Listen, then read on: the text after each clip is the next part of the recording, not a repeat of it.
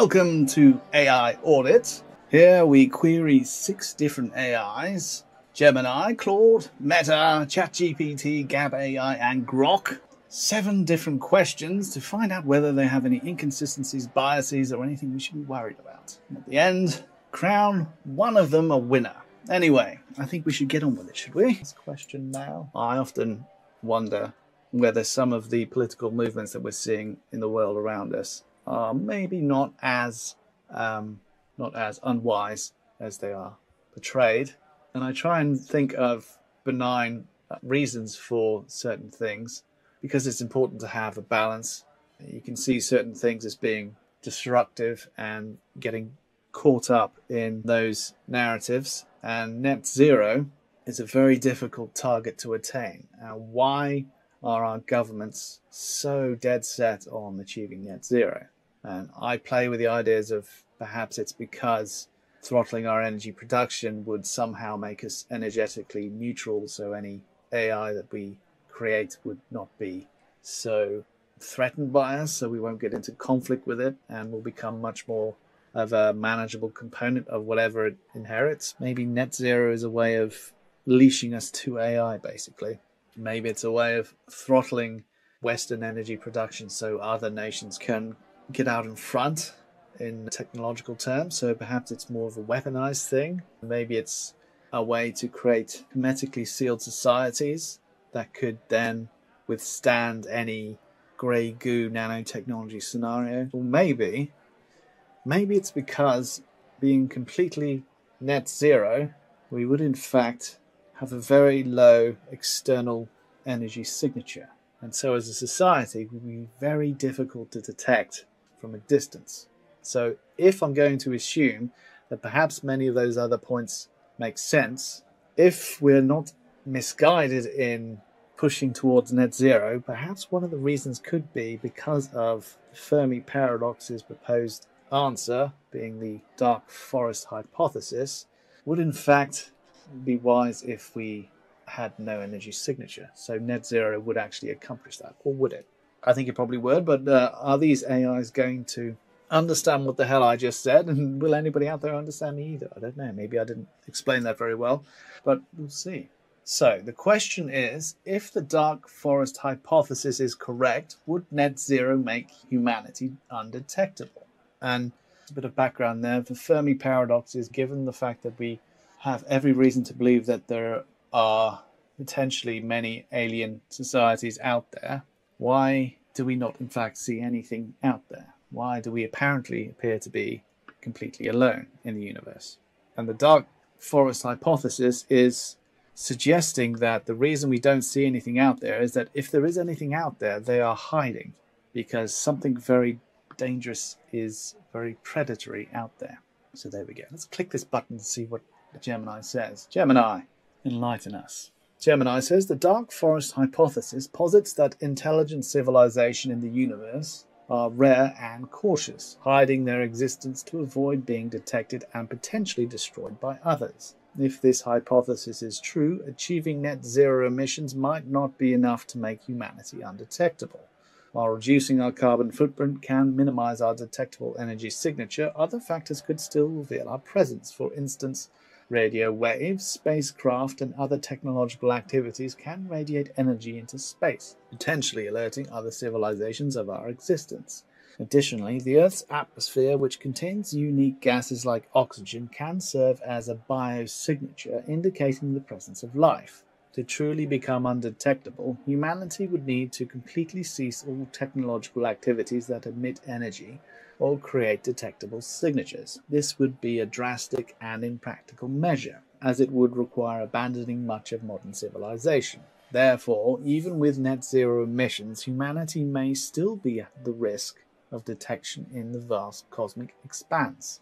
Maybe, but if you had a net zero society, a hermetically sealed society, and you had it buried under, let's say, an ice moon, like Europa, would you be able to detect any infrared radiation from that, considering it's so bloody cold, and the heat from your society would actually dissipate into the water?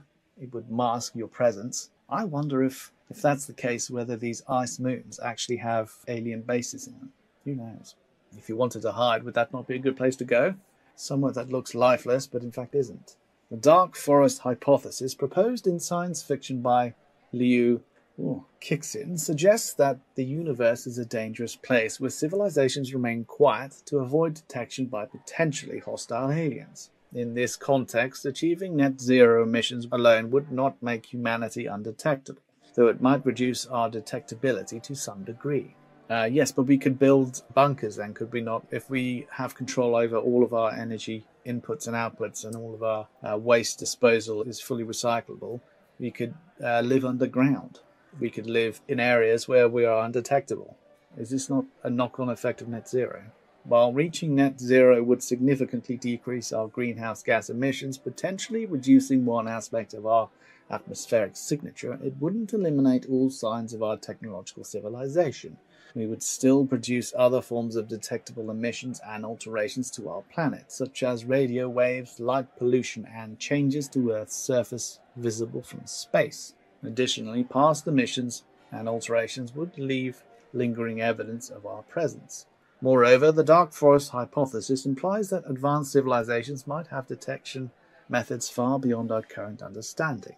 They might be able to detect subtle signs of life and technology that we can't yet conceive of hiding. Therefore, while moving towards net zero is crucial for environmental reasons, it likely won't render humanity truly undetectable in the context of the dark forest scenario. Complete concealment, if possible at all, would require far more extreme measures. Perhaps I didn't ask the question in the way that I expected to receive an answer. So I suppose my question could be, would net zero enable hermetically sealed bunker societies? Is my question, I suppose. So I didn't get this right. So what does Meta say? Meta says the dark forest hypothesis, proposed by physicist and futurist Robin Hanson. Oh, we've got somebody else that proposed it. Who proposed it? Was it Louis Cixin? Who's Louis Cixin? Louis Cixin or Robin Hanson? Perhaps we could ask Louis Cixin, the dark forest. Okay. So it's a novel he wrote in 2008. Okay, cool. But this other chap called Robin Hanson, so it was this Chinese chap. So it was that chap. So Meta, that's not right. Robin Hanson didn't suggest it. Well, it says the dark forest hypothesis proposed by physicist and futurist Robin Hanson. No, it was the Chinese chap. Suggested that advanced civilizations may be avoiding detectable signals to prevent attracting attention from potentially hostile civilizations. The idea is based on the assumption that the universe is a dark forest where any sign of life could be met with destruction, net zero and detectability. Net zero, a concept aimed at reducing humanity's carbon footprint and electromagnetic emissions to zero, might make humanity less detectable in the electromagnetic spectrum. By minimizing our radiation and energy consumption, we could potentially avoid broadcasting our presence to the universe. However, it's essential to note that net zero is primarily focused on mitigating climate change, not avoiding extraterrestrial detection. Yeah, I don't care. F that statement there. Undetectability and the dark forest. Even if net zero were achieved, it's unclear whether humanity would become completely undetectable. Advanced civilizations might employ methods beyond electromagnetic detection, such as gravitational wave observation or exotic matter detection. Additionally, our existence could still be inferred through indirect means, like the presence of artificial structures or altered planetary environments. The dark forest hypothesis remains speculative, and the effectiveness of net zero in making humanity undetectable is uncertain. But I like your answer. You're alluding to the fact that it might be related, which I like. Meta is winning. Hang in there, Meta. Let's see if we get some variety in our answers here. Not Robin Hanson, that's not the question.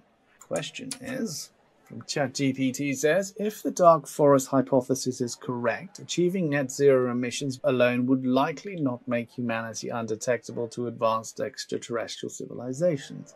The dark forest hypothesis suggests that civilizations avoid revealing their presence for fear of being detected and destroyed by others. While net zero aims to reduce or eliminate carbon emissions, it doesn't address other potential signals that could make humanity detectable, such as electromagnetic transmissions, industrial activity, or even visible infrastructure like cities.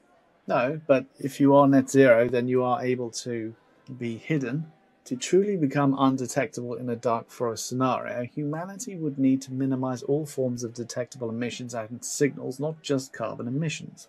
This could involve eliminating or heavily shielding all radio, television and communication signal, as well as masking or reducing heat and light emissions from cities and industrial processes. Achieving such a level of stealth would require far more drastic measures than simply reaching net zero emissions.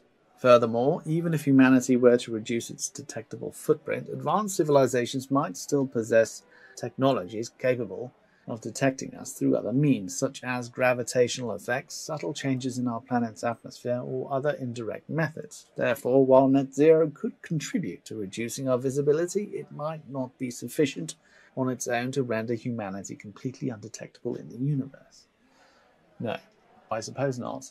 You could still be exposed on the surface and noisy, pumping your radio waves into the night sky, or not. Or you could, as those things aren't necessarily connected to energy consumption or production, they're much easier loops to close. Gab says the dark forest hypothesis proposed by Chinese science fiction writer Liu Cixin suggests that advanced civilizations avoid revealing their existence to prevent potential threats from other civilizations. If this hypothesis is correct, achieving net zero, a state where humanity has no net impact on the environment, could potentially make humanity less detectable to other civilizations. By reducing our energy consumption and emission, we would be less likely to produce detectable signs of our existence, such as heat signatures or atmospheric changes. Yes. This could make it more difficult for other civilizations to locate and identify us, potentially increasing our safety in a dark forest scenario. However, it's essential to note that the dark forest hypothesis is purely speculative and has no scientific evidence to support it. Yeah, I know, but, the Fermi paradox is an actual paradox of sorts. It's an incomplete puzzle, and this is a proposed piece that could fill that puzzle, and it's, I think, probably one of the most compelling potential puzzle pieces.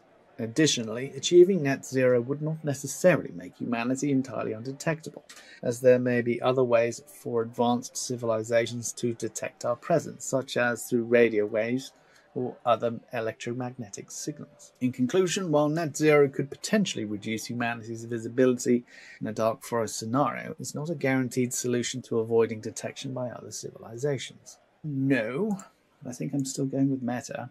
Although I like Gab a lot. Love you long time, Gab. You're doing good stuff. And I feel like Gab has had an upgrade. I don't know. What's going on with Gab? Your answers are much, much better. What does Grok say?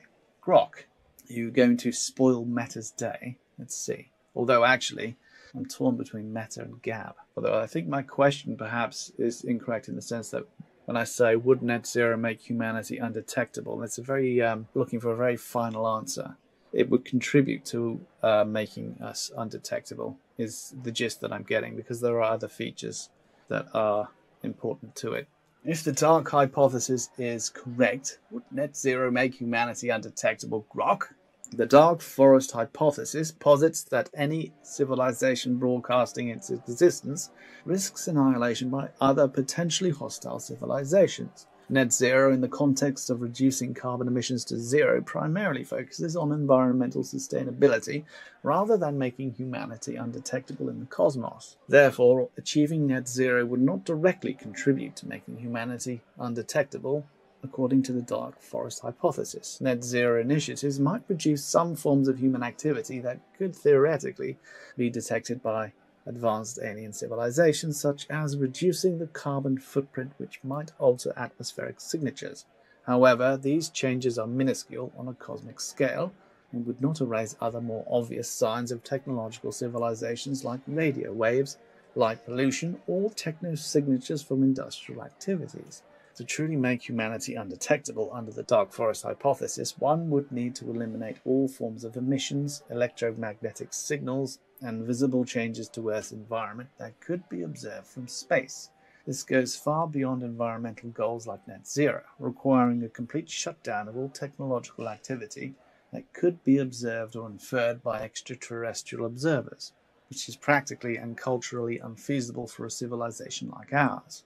Thus, while net zero is beneficial for Earth's environment, it does not address the broader implications of detectability in a cosmic dark forest. Okay? So the answer is no. But I think it's a contributing factor. I think net zero is concerned about the production of energy and the recycling of waste. Net zero, the clue is in the title. By making all waste products recyclable, you close the loop. You're enabling the creation of a completely sealed society, a social cell.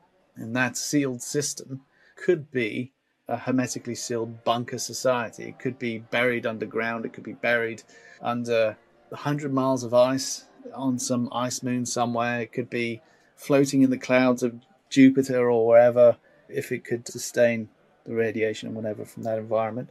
And to be honest, I think wherever solid matter is possible, it would be possible to engineer an environment for some form of life to live. So if we get pretty extravagant in our ideas of what it means to be human, we could go anywhere, really.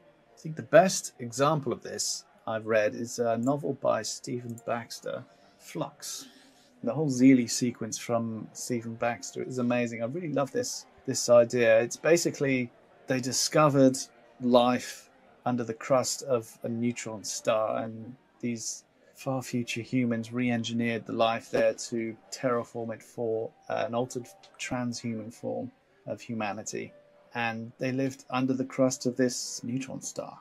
Basically, if we can engineer life to exist in any environment, then it's possible that we could have completely secretive and contained societies in very unexpected places. But anyway, who won this? Grok's answer was very good.